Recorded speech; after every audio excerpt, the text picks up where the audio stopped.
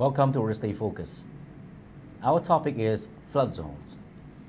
My guest is Claudio Sala. Claudio has been a land surveyor for over 25 years, and he is here today to share with us about changes in the flood zones. Claudia has performed land surveying throughout certain areas of Massachusetts, and he has the experience of talking about flood zones. Welcome. Thank you. Thank you. Good to be here again. Thank you. I'm sure that the information that we're going to talk about is going to be very important. Hopefully we'll help some homeowners in Queens. Right, that's right. So with that being said, the first question is, what are flood zones?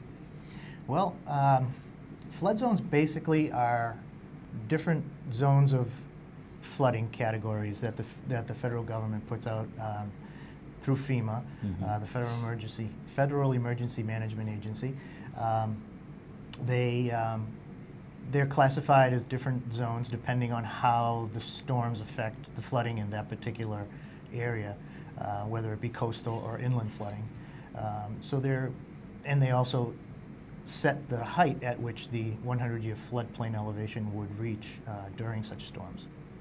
Great. And in terms of finding out whether the property is in a flood zone or not, or if the property is at risk or not, how do a general consumer or homeowner would find out? The simplest way, well, first of all, the easiest way is to go to the FEMA website. It's now pretty easy to navigate. It's FEMA.com. You navigate through to the flood map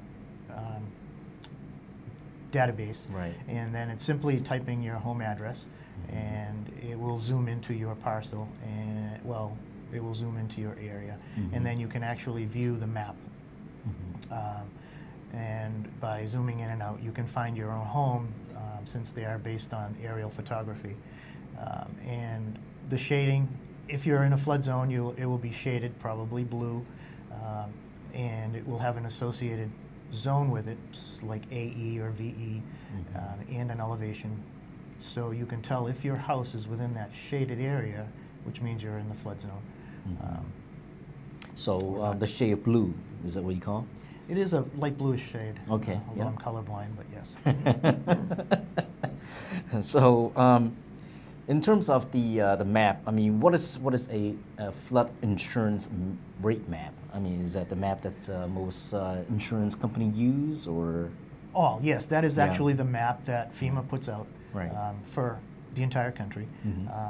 The insurance company would use the information on that map to determine whether you're in a flood zone or not, just as you would look on the map. Right. Now, with the new flood maps in a lot of areas, I would say throughout the country, and also throughout Massachusetts, and of course, we in Massachusetts, we can only speak about what changes that will be coming in Massachusetts. As you all know, in 2014, FEMA put a lot of areas in the new flood zone, or the new flood maps, if you will. And with the appeal and complaint from residents, stuff like that, there will be changes coming as of August of this year. So can you share that information? Yes. As you all remember, the FEMA maps from 2014 raised the flood elevation in many coastal areas. That's important. It didn't affect inland storm areas, but coastal areas, as much as 3 feet and 4 feet in some cases. They were extreme. The city actually made an appeal to FEMA to correct the maps based on they felt that, I believe, FEMA was using categories of storms from the Pacific Ocean as opposed to the Atlantic, where we are. Right. Apparently, FEMA did agree, and they will be issuing new, what they call letter of map revision, LOMR, which we have here a copy of one, that will take, well, slated to take effect August 21st, according to this map, this particular portion. What FEMA does is they publish the maps, say annually or semi-annually. They used to be every 10 years or so. Now they do it more frequently. But in the interim, in between publishing the actual maps, they issue these letters of map revision for areas that change or are incorrect.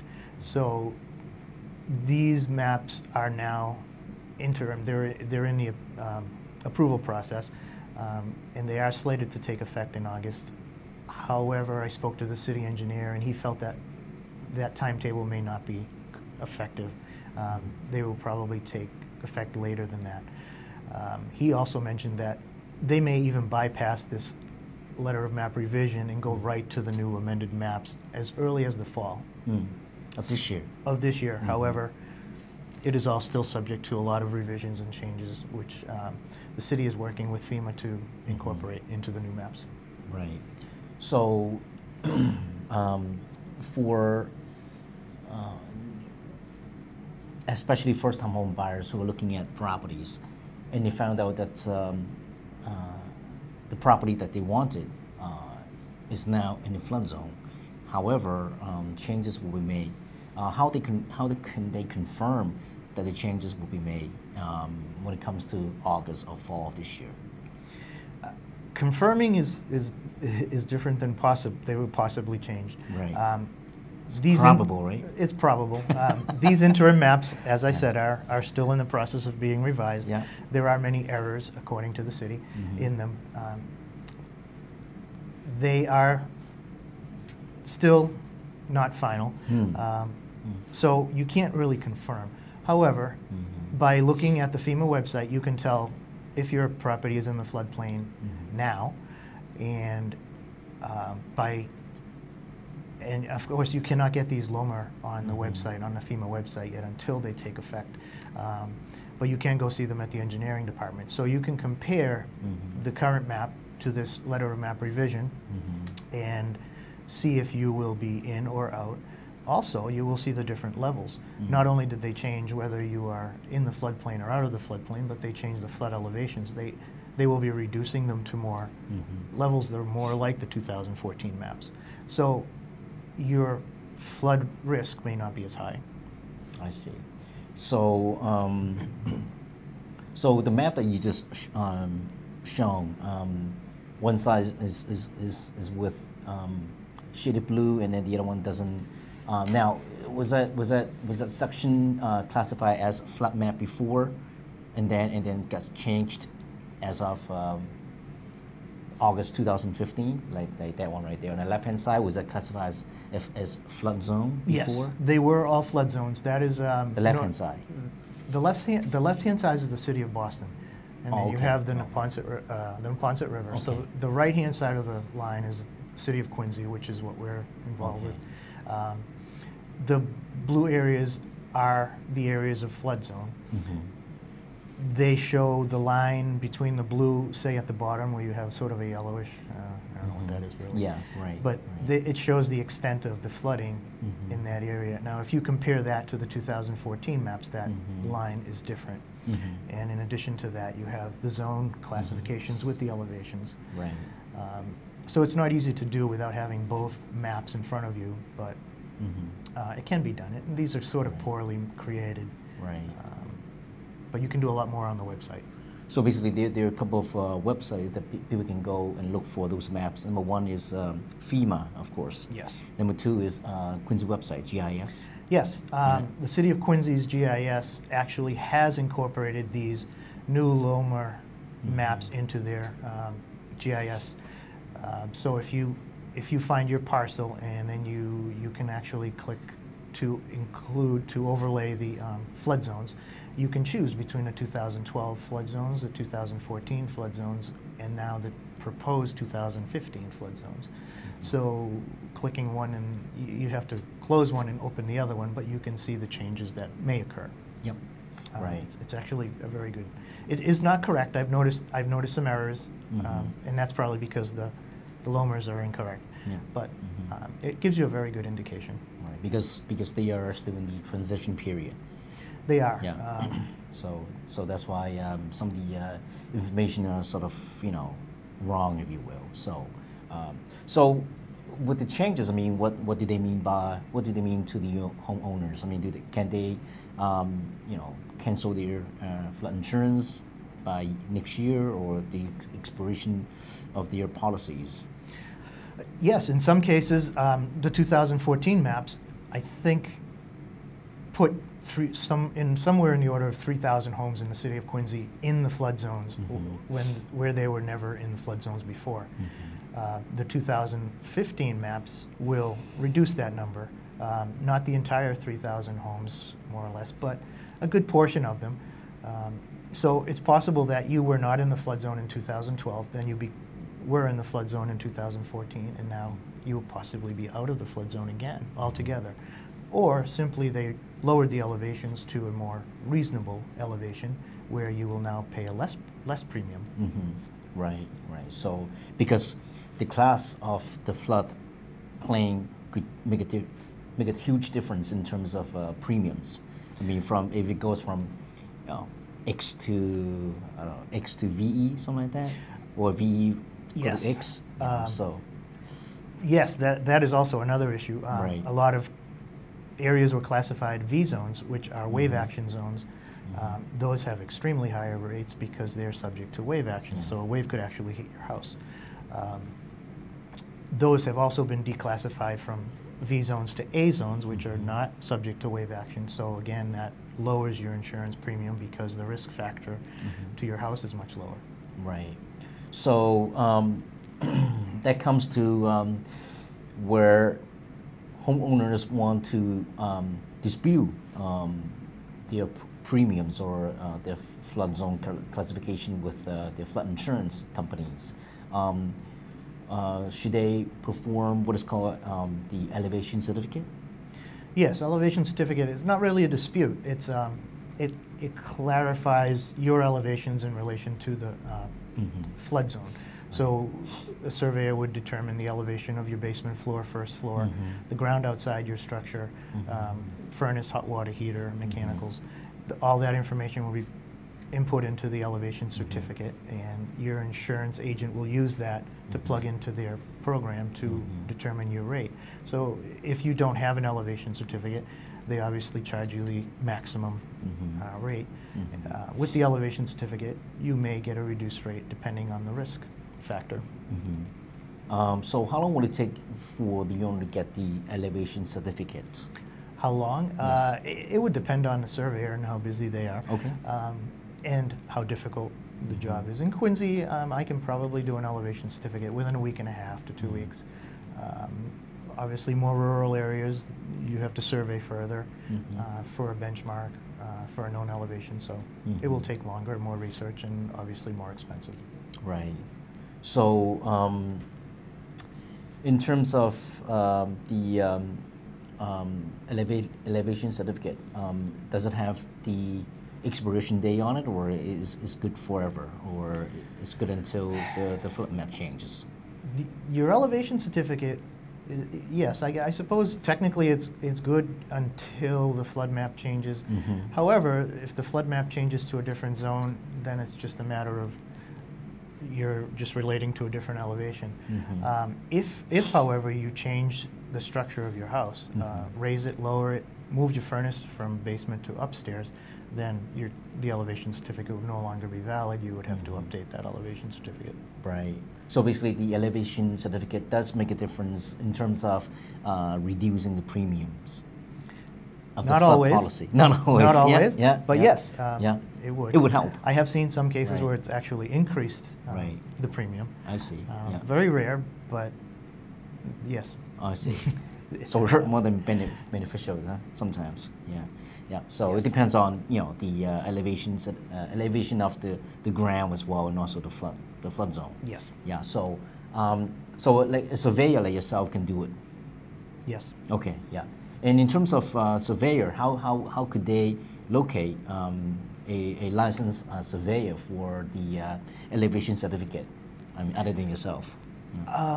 The city's Board of Registration, the Commonwealth's Board of Registration website You can go to the Board of Registration for Civil Engineers and Land Surveyors, and you can plug in the City of Quincy, and it would give you a list of all licensed surveyors in the City of Quincy, or simply the phone book, or Google search Quincy Land Surveyors.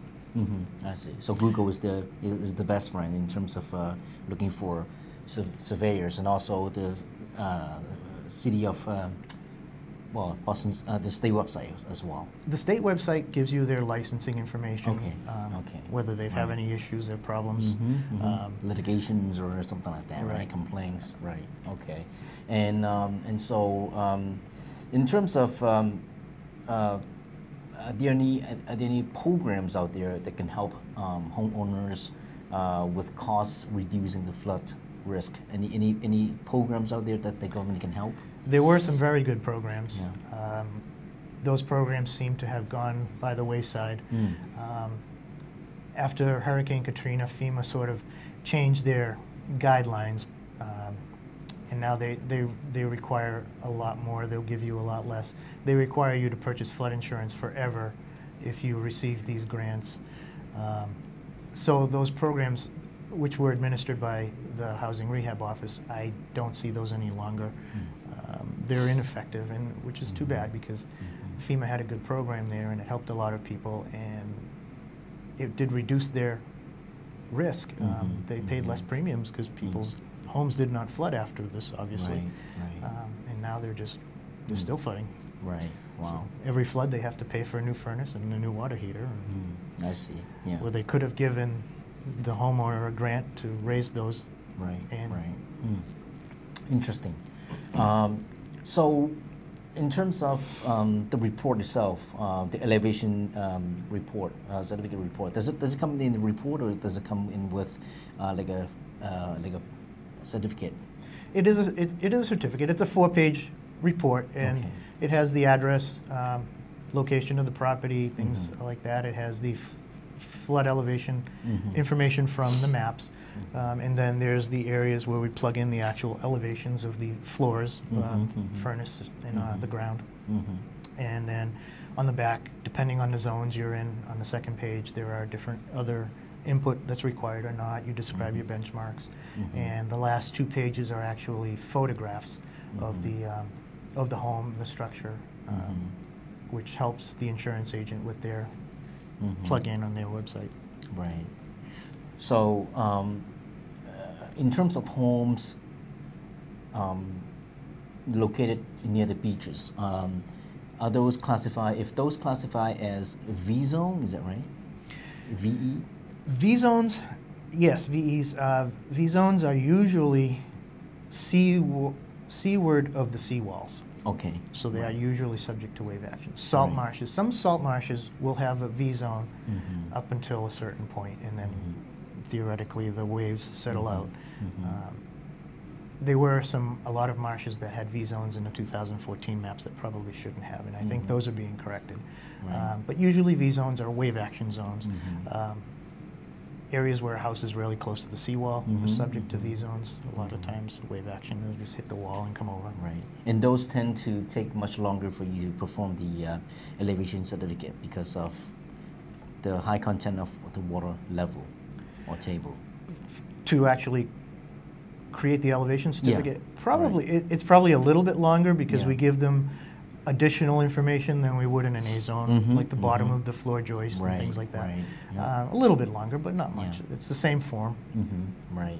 And what is a special flood hazard area, also known as SFHA? What does that mean? The flood zones, the A zones, the V zones, the AOs, those are actually special flood hazard areas. When you get into, they now have Zone X. They used to have A, B, C. Now they have Zone X. They have Zone X shaded, Zone X unshaded. The Zone X's are not considered special flood hazard areas. They are subject to limited flooding, but they do not require flood insurance. So the shaded areas which do require the flood insurance are special flood hazard areas. Right. And on the other hand, what is a non-special flood hazard area? I guess that would be anything that is not within So not flood the flood zones. Okay, yep, okay, got it. So now, what is the lowest risk in terms of flood zone wise? You got an X, you got a V, you got an A, you got an AE. I mean, which one is the lowest risk at risk? The A's are just floodwaters that rise and recede. So I guess those would be lower risk than the V zones, which are their velocity zones. So okay, I see. they used to have different A's, AOs, wow. areas of settling. I don't see that anymore. That I see that a detail, huh? little bit. Wow. It is very detailed. In some areas where you have a seawall and then maybe you have a little bit of a hill right after it, so that's an additional protection. So right, I see. those areas obviously protect your home a little better. Right, I see. And in terms of hiring a surveyor, I mean, what kind of questions that a homeowner should ask before they send you a check? Well, come on in, and do my property. For an elevation certificate? Yes. Yeah. I don't know. Theoretically, they are all the same. If you're a registered land surveyor, you have the authority to perform the elevation certificate. Right. Fill it out. You should be using standard surveying methods. So if you're registered, I don't see, obviously you can shop around. Some surveyors have different rates than others. Some surveyors, maybe that's a question. If have you done any elevation certificates in the area? Obviously, that means you have to survey less. Right. You don't have to survey as far. Less experience. Yeah. The less expense for you. That's right. So why is it so expensive? Yeah. Right. Now you're going throughout Massachusetts, right? Do you? I'm licensed in the Commonwealth of Massachusetts. Okay, and you travel around and do elevation certificates. We do, mostly on the coast. I see. Yeah. Yes, it becomes difficult when you're outside your known area because you don't know where the benchmarks are. So. Right. It takes longer, so you're not competitive. But. Right. I mean, have you came across people who ask you how many surveying report or elevation certificate have you performed, last year or something like that? I mean, and if so, where, and something like that. I mean, general questions. I do get general questions. How many have you done? Nothing really specific in the area. I've never had that. Yeah. Some people do ask a lot of questions, which is good. And I don't mind answering. No, nothing's wrong with that. It's good. I'd rather have my client knowledgeable and realize that I'm not trying to pull anything. Right. That's important. Yep. But it is very important, so they understand, and when they go see their insurance agent, they know the right questions to ask. That's right. Yep. So let's say if a homeowner would hire you to perform a elevation certificate, so what is the process? I mean, what are the procedures? I mean, you go to the property and then you do measurements, or? Yes. Okay. First, we would do the research for the property. Yep. We have to research the legal information, the address, and everything. Make sure it's make sure there's a single-family home, multi-family home, or something like that. Or? They only distinguish between residential, commercial, things like that. Right. It doesn't matter. We do have to specify whether it's residential or commercial, and I believe that that's because of the insurance rates. They may be different. Do you have to classify whether, residential, whether it's a single-family home, or if it's commercial, as a building or shopping mall, or something like that? No, they just ask for residential, commercial. Sometimes we have a mixed use, so we will have to list mixed residential, commercial. That's right. Yep. So you did the research before, and then when you go to the property, then that's when you measure. Yes. Well, basically, the first step is when they call. I have an address. I can give them an estimate, so I can tell them how much it will cost, and I can usually provide a not to exceed estimate. Right. Then do the research, set it up, and I would have to get into the basement. So usually I would go on a separate day, get into the basement for about 5-10 minutes, and measure the underground utilities, and then I can send a crew on another day to finish the actual field work on the outside. Right. I see. So. After that, we would fill out the certificate and send it to the owners, and I see. They would do with it as they need. I see. Interesting. Yeah. So it doesn't. That's why it doesn't take long, because the procedure is pretty self-explanatory, if you will. Pretty straightforward for every certificate. It's the same. Right. basically. It's just a matter of how long you're out in the field. Right. So basically, based on what you have seen so far, with the changes coming, I mean, would it be beneficial to a lot of areas, or what is your thought about it? Beneficial to a lot of homeowners and a lot of areas in terms of a lot of coastal areas. areas. Yes, and it's good for the homeowners if you were not, and then you became, went into the floodplain. Keep track of it. Keep looking.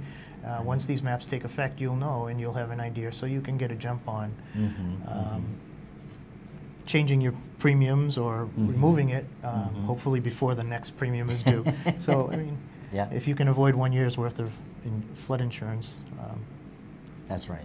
Yeah, and basically, if your area has hit with the new floodplain last year, you can get what is called preferred risk insurance. I mean, that is the cheapest flood insurance to basically protect you for now, right? And then hopefully with the new changes coming, you don't need to, farther down the road. So unless your property has been located in the flood zone for years and years and years, there's a different story. So so that's what I would add into it, So so would you like to add anything else, or before we wrap it up? No. Okay. Unless you have any more questions. No, actually, the questions, have been very helpful, and thank you for sharing the information with homeowners and future home buyers as well. I want to thank you so much for watching, and thank you for being part of the show.